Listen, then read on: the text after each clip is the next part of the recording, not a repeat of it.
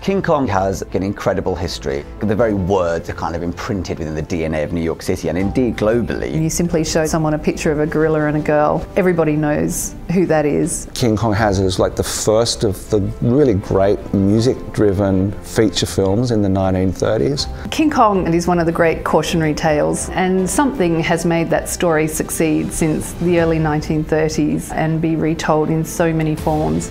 The Broadway production of King Kong is the most radical retelling of the story.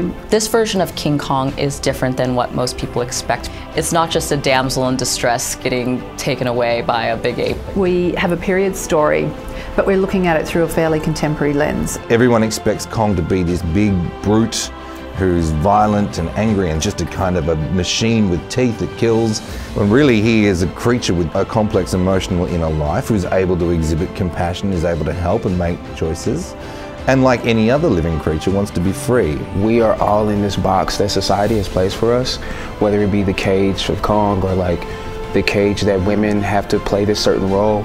And we all have to bust out of our cages. We all have to free ourselves. Every one of us has a little King Kong in our heart, and every one of us has felt what it means to be misunderstood and to be an outsider. I'm really thrilled that King Kong, all these years later, can still really contribute to that question. What can this story show us about ourselves that will help make the world a better place?